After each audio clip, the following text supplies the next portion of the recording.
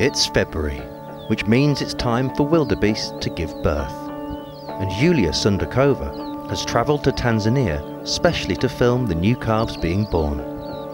Incredibly, 80% of all the wildebeest females give birth in the same 2 to 3 week period.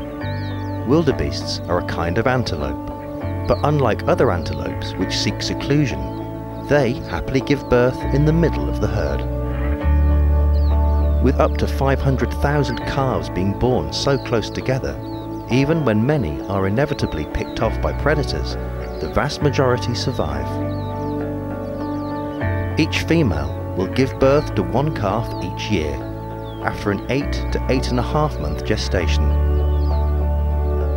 The calves are very unsteady on their feet to begin with.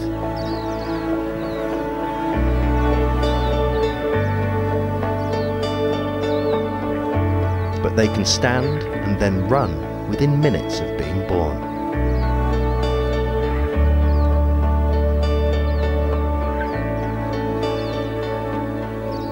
They'll eat their first grass in around 10 days, but will suckle for around 4 months. The calves will remain with their mothers until the following year's calf is born, and the males will reach sexual maturity in 2 years, and the females 3 years.